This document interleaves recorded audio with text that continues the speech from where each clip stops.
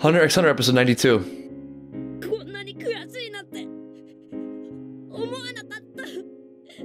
Yeah, it sucks. It's gonna be a long ass 30 days.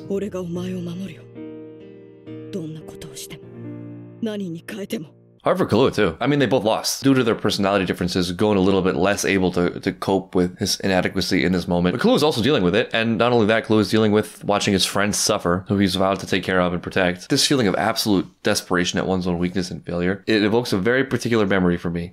One Wish X and X2 Promises. Interesting.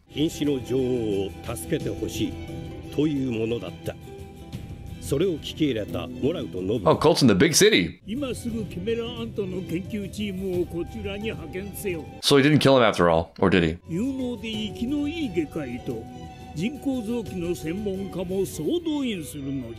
What's he doing with that knife? He's not shaving. Oh, is that for dishonor?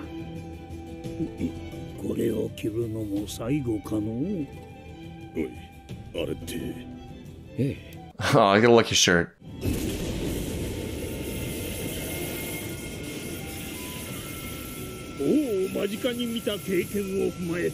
You know the answer already. I think we already know the answer. He knows too. He already knows. There you go. I guess they probably don't know. It's nothing. Drop of water in the ocean. Yeah. Yeah, not even them. And there's 3 of them.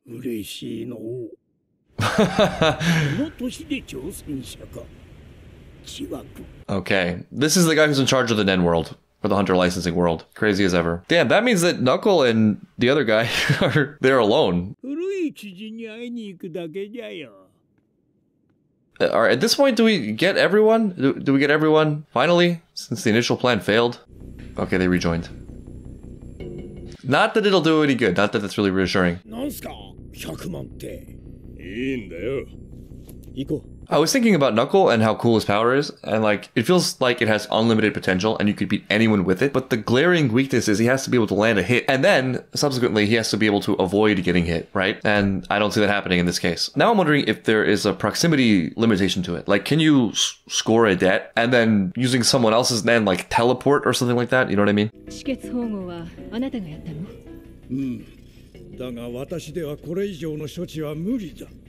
But this is not what she expected when she went to medical school, or veterinary school. They're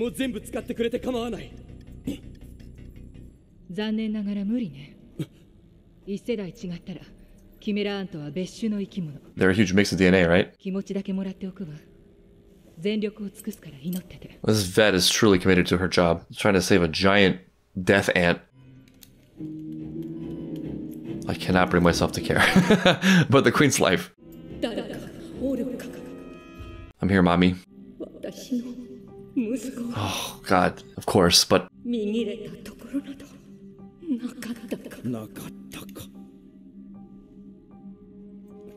He was perfect. Except for a weird little hat. He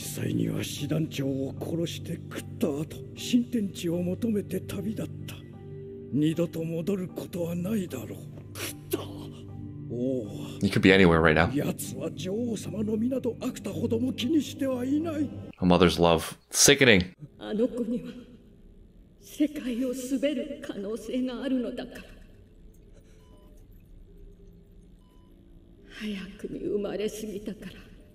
Born is one way to put it. He born himself.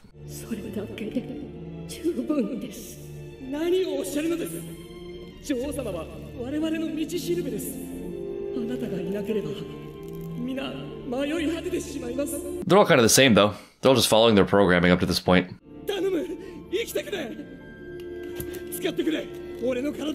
Stop, man. Damn. Stop it, Colt.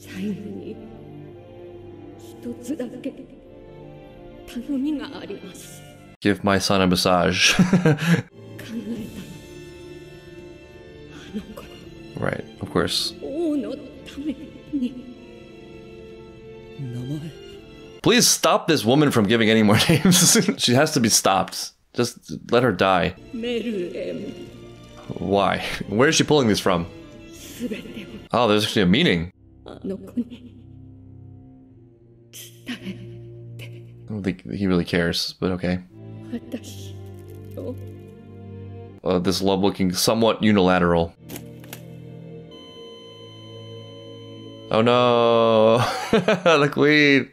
Why? Couldn't have happened to a nicer ant lady. They really capture something absolutely sickening about nature with that whole speech. The whole everything for my son speech. That sort of raw programming. Protecting my progeny at all costs. That cancerous competitiveness where nothing matters outside of proliferating my DNA.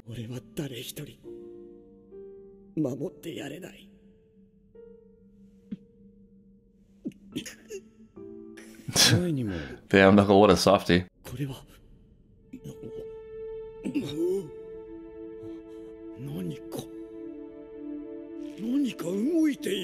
What is it, like a twin brother or something?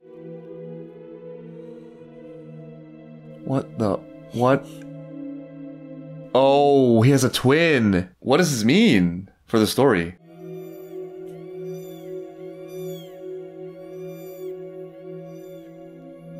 Protect that, I guess? Okay.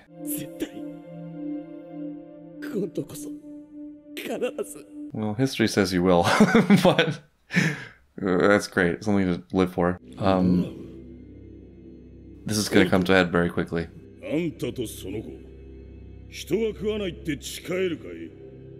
They're showing a lot of faith in the ants, who up to this point in their eyes have done nothing but follow their programming. This is a room of softies.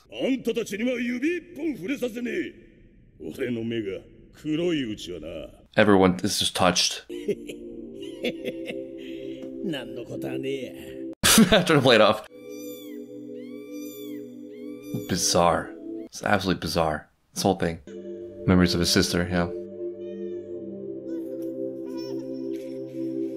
This feels like the end of the story for Kurt for now. Does that work as closure for him? He gets something to take care of, some redemption off screen, which leaves the potential for something in the future where that other king or queen or whatever is an adult having been raised in the human world. Like I said, I think that scene did such a great job capturing what I feel is such a disgusting element of nature. It's not that genetic imperatives are disgusting inherently. It's not that procreation is disgusting inherently. It's something like the slavish compulsion to follow genetic imperatives in a sort of machine-like, unthinking, uncaring way, in ways that end up causing massive destruction. You know, like a cancerous cell has its own survival in mind, but cancer is a terrible force, and there's no greater cost or there's no greater purpose. It's like the natural imperative gone wrong or not being used for its highest function or used to counterproductive functions. There is something pure and beautiful about them. You know, like you can think of it as a minimum guideline you need for the existence of life at all. Like without any kind of genetic imperative, without a survival instinct, life doesn't go very far. But for that minimum to dominate or be confused for the maximum is a terrifying reality. One of the most appealing aspects of humanity is we have the higher faculties, the ability to think and choose beyond our rational programming. And you might look at that as something that is outside of nature, but I think it actually ends up being very much a part of nature, where the strategies that are best for one's immediate survival in a very zoomed in perspective, on a very local playing field, moment to moment, tend to undercut the aims of those mechanisms in the first place. So if there's absolute selfishness for one's own survival, that is probably a great strategy for one's survival in a moment where there is intense competition and risk of death. But for everyone to hold those kinds of views or practices where the only thing that matters is my own survival at the expense of all else, that actually is an overwhelmingly destructive force, not only for the species, but for your genetic lineage. The minimum base safeguards cannot be allowed to rule. I think maybe that's part of why we feel so disgusted by certain animals, creatures. Insects are a great choice for this. Like cockroaches, they breed incredibly fast. They're really hard to kill, extremely resilient. I'm convinced at one point contained a major threat for humanity, otherwise we wouldn't have such an extreme visceral reaction to them. And maybe also why we innately hate humans who exhibit selfish and destructive behavior. One crazy extension of this for humans, though I think it's important not to pretend like we can throw away base genetic instincts, but to keep that in mind simultaneously with higher ideas, is that while we're programmed to operate mostly around genetic coding, there are other kinds of legacies that people pass, such as ideas, a chain of cause and effect caused by one's good deeds. There are multiple types of DNA-like things for humans from which to create legacy and contribute to like the growing expansiveness of what is.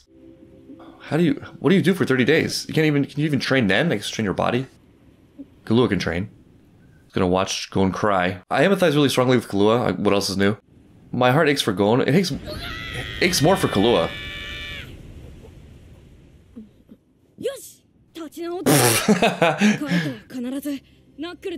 Oh boy. I know someone like this, crazy to say. 出会いはあんたの方が早いけど、カイトとの付き合いは私たちの方が長いから。この山を越えてもまだうじうじしてたら叩き下ろすとこだったわよ。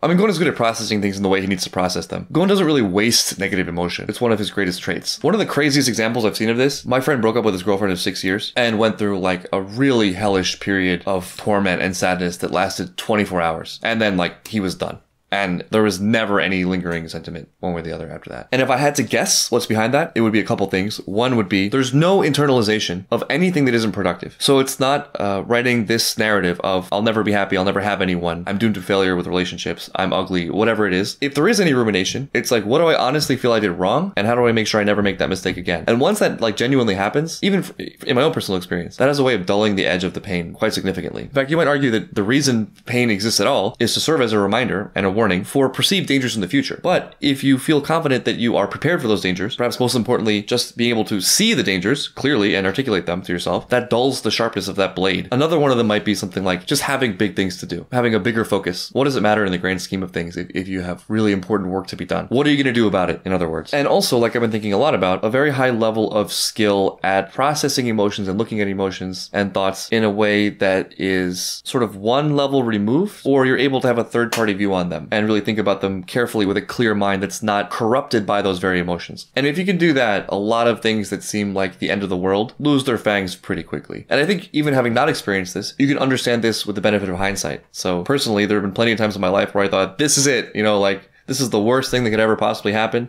I'm never going to recover from this. And, now looking at those things, they're absurd. They're completely insignificant to the grand scope of my life. Gon just put himself through that very quickly. Another one would be something like pride. Like, do you want to be the kind of person who's, succumbing to their emotions and just done? Game over? Yeah. It's kind of similar to what I was saying. Yeah, physical. Improve your physical body.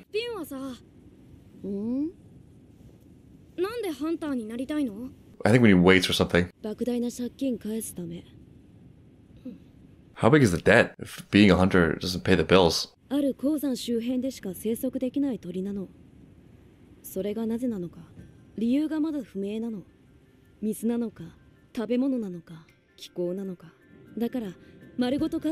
Just for this bird. It's a debt to Kite. He's paying it forward. That was his life too.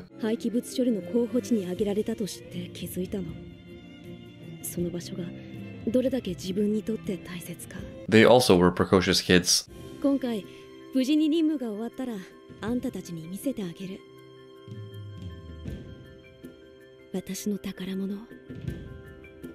If there's a world left to go back to, and it's gonna eat all the swans. Jing and Gon's relationship is so fascinating. Like, all these things that Jing started for other people. Razor, Kite. It sucks for Gon. But then again, maybe in Jing fashion, it was the perfect move. Because would Gon have become this without it? It's really hard to know. Is it the highest form of love that he abandoned him? I don't know, man. It's really hard to say. I guess it's a difficulty with kids. You don't know what's the best touch since there's so much variance in personality and needs. Anything you do could end up being, positive for them or negative for them.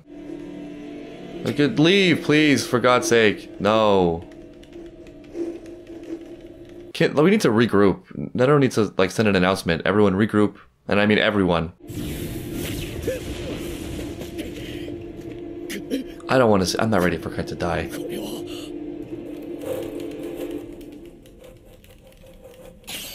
Okay, thank God it's not one of them. Oh, it's Kite. Oh, God. Oh, no.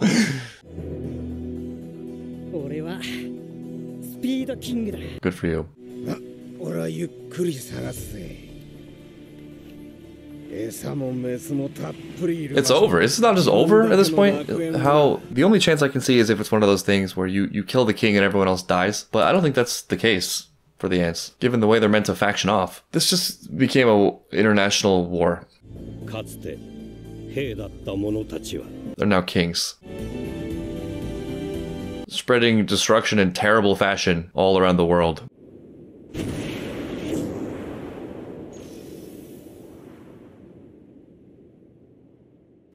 They got special food here or what? La la la la la. I hate you. The time for every hunter in the world to assemble was a month ago. But barring that, it's right now. What other option is there? My favorite part of the episode by far was Gon snapping himself out of his funk. Because I felt fully the depths of his pain, but it also doesn't feel to me like a cop-out that he snapped out of it. I think we know enough about Gon to have that feel authentic and to get a sense of why that is. I think that's what Shonen does so well. I think that's why certain character archetypes are so persistent. It's because I think it's right. If the correct focus is there, if the correct mindset is there, if you're only using inputs and your thoughts and feelings as things that strengthen you and completely avoiding anything that sticks to you like a poison, that weakens you unnecessarily, that is there from some long ago childhood state that's never been re-examined, and speaking of minimums, was there to keep you safe at one point but is suboptimal compared to what you could be and how you could operate. It's the epitome of, in the light of unknowns, as long as it's not delusion, as long as you're able to see things honestly, because you'll need self-honesty to correct and to proceed with life in a way that is productive and successful, you always take the highest, most productive outlook. Gon definitely capable of self-delusion. That's the big danger to him, right? He's very likely to get himself killed, so it's not perfect, but man, is it inspiring to watch in action.